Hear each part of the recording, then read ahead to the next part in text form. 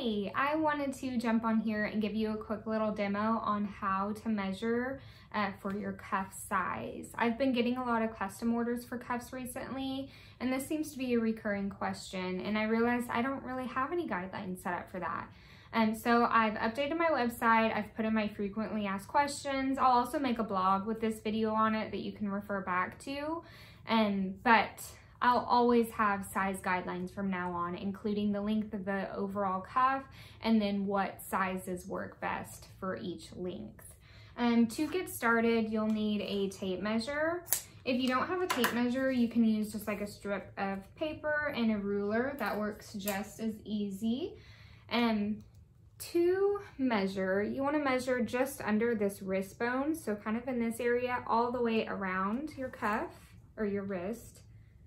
You're gonna take this, wrap it around, and you're gonna measure snug, but not tight. Like that would be uncomfortable. You don't wanna do it too loose because then your cuff's gonna be going up and down your wrist all day.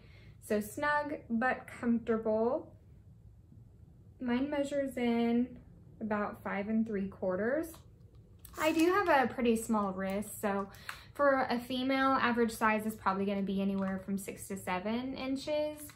And I'll show you with a piece of paper as well. Same thing.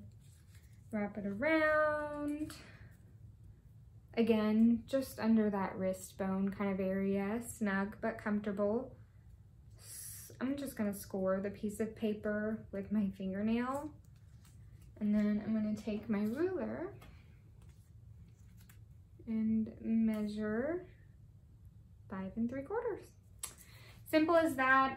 So from now on, again, I'll have those size guidelines on my website. If you haven't watched my video on how to put on a silver cuff with this kind of roll-on method, you definitely need to check that out as well. Super important to preserve the life of your cuff and just make sure it lasts for not just your lifetime, but many. So check that video out if you haven't already. If you have any questions, just let me know. Thanks, guys.